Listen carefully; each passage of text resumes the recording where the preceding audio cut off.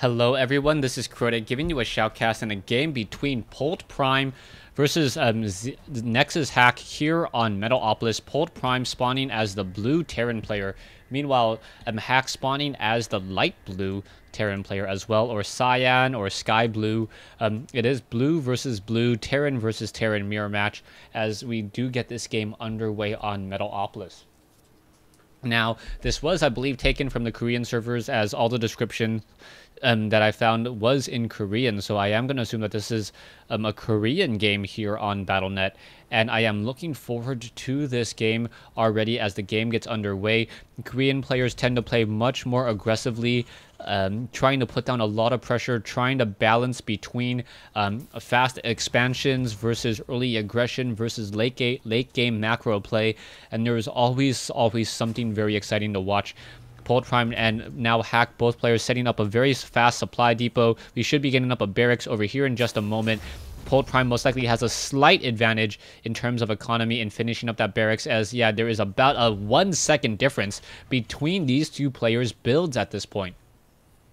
A 1 second difference, although it may not seem like much at the very start of the game, it can translate into a large number of advantages later on. As you can see now, Polt going in for that refinery. Meanwhile, we don't see a refinery attempt coming in from Hack. So Hack, maybe, yes, he is going for an expansion attempt. He will be placing down a supply depot and then making or moving out with this one SCV.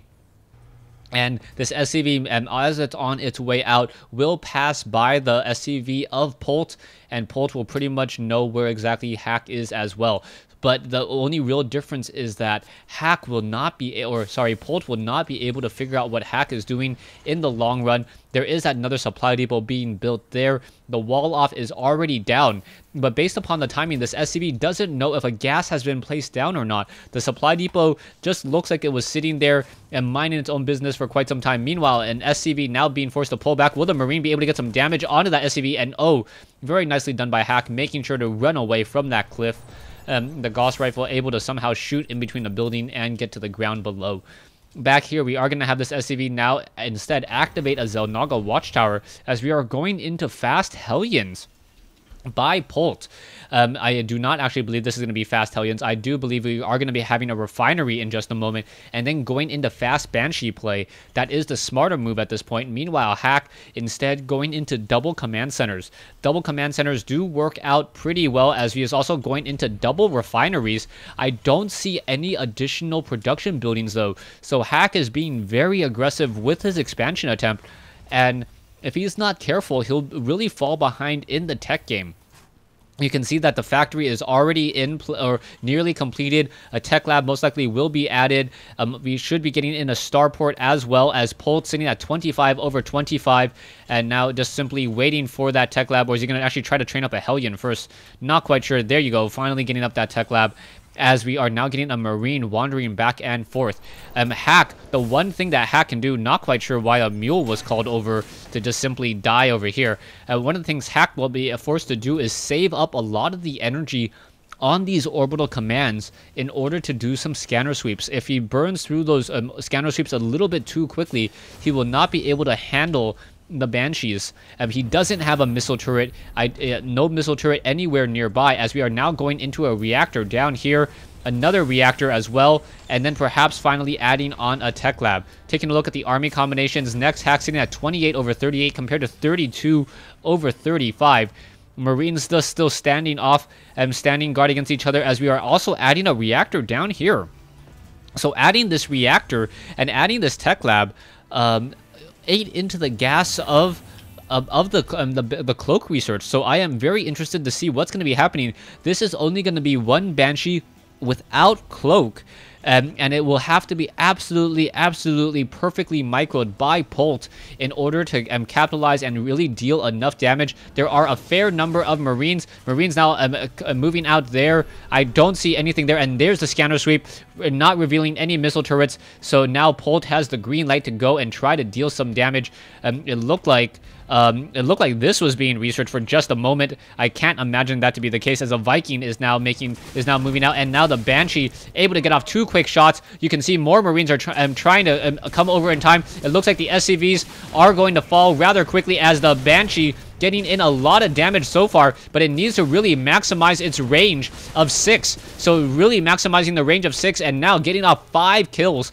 All of the units are worth 50 minerals each, so it was able to survive that. It has recovered its resources in terms of cost and will live to fight again another day. Beautiful micro by this one Banshee. We are now moving into siege tanks. We are going to have a reactor here, so we may be getting double Vikings now. So the Vikings are now going to be looking to take to the air and will be able to easily clean up Hack's one lone Viking. The problem is that Hack currently has double orbital commands, but he has no real way to establish an expansion down here either. A Marine activating this Zelnaga Watchtower, as I assume that Polt Prime will be moving out with these 4 Vikings in just a moment. The siege tech about to be completed as well. It needs about another 40 seconds.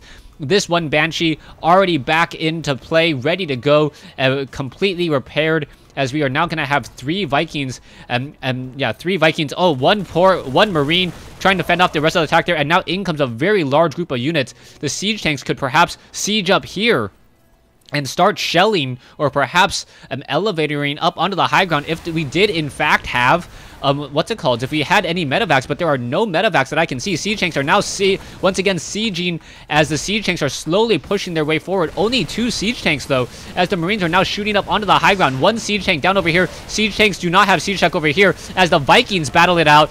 Marines both sides engaging, and now the Vikings need to back off. 2 siege tanks are going to be able to exchange blows, and it looks like the Marines on the low ground going to focus down one of the siege tanks. One of the siege tanks does get taken down, but both sides just exchanging a lot of blows at this stage. Siege tank against siege tank. This siege tank taking a lot of damage so far, and it looks like this Marine or this siege tank will get destroyed by an unsieged siege tank. And now Hack in a very nice position. He has the stronger. He's in a nice fortified position there, and he just has to be a little bit careful, as he cannot take just siege tanks blast like that. We have 3 siege tanks here. A lot of SCVs trying to repair them and trying to keep his hopes alive. Meanwhile, we are getting Marines, siege tanks, and Vikings once again being pulled back. A command center finally being built down by Polt, but it is significantly late. He is behind on SCVs 27 compared to 36. The economy much stronger for Polt though, as he does have a mule, as he was not being forced to use those scanner sweeps with that air superiority. 4 siege tanks now pushing out onto that low ground. It looks as though the Hack wants to build up as much of an army as he can before he moves out once more, but this one SCV may get taken down. No medevacs still, so no medevac there, and I'm curious as to why that is the case. There we do have a group of Vikings in the air, and Marines are now simply going to stim in, take down one of those Vikings, and rather quickly able to do so, as the SCVs are now looking to perhaps repair all of these Vikings. Orbital command has been upgraded already. We can see the production value of Polt getting in 2 additional barracks, or two additional barracks, and also getting some siege tanks and adding down a lot of reactors. So what, 4 reactors, 4 reactor barracks. No, gonna go for a tech lab instead, as he definitely needs to start that research. There are Vikings patrolling in between the bases, making sure that no drops will be coming in at all. So yeah, Polt doing a good job trying to hold off against what he expects Hack to be doing. You can see that there are only Vikings now flying around, and there is 4 Vikings now making their rounds, trying to do some patrols. Hack currently sitting on 97 over 102 food. Meanwhile, we have 71 over 86, as the Vikings still patrolling in between these 2 locations. Another expansion attempt coming in from Polt at the 12-minute mark in this game. He's trying to once again reestablish this. The siege tanks are within combat range and are going to be able to shell out and take down these siege tanks in the center portion of the map, losing 2 siege tanks very needlessly. Hack in a very dominant position to just simply deplete the resources of Polt and now make a move and try to push out. The only problem is that Polt does have this expansion here about 40% of the way, and if Polt is able to get back into this game, economically speaking, Hack will have an uphill battle to start to climb, as he has not started his commander center here at the 10 o'clock high ground. third expansion. There are a lot of Vikings in the air. 6 Vikings. These siege tanks trying to engage back. The Marines are now using their stim packs. Will be able to get in a little bit closer. And it looks like the Marines, 1 siege tank up here. And both sides battling out. Vikings are now pushing their way through these siege tanks. Able to just blast apart the high ground there. And Polt not sieging his tanks. He's going to lose these tanks rather quickly. And now take a lot more damage. The Vikings are going to be able to just fly here, shell out the damage, and take down the factory, perhaps even take down the barracks and the tech lab as well. The tech lab was able to finish that research on that combat shield. Vikings now going into ground mode. And that is going to definitely help out. The siege tanks trying to figure out where they can go, unable to squeeze through here.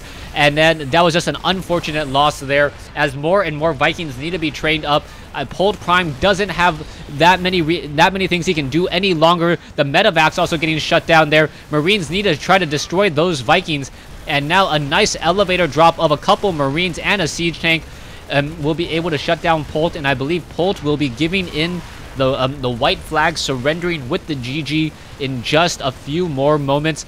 There is just simply too many siege tanks and too much pressure.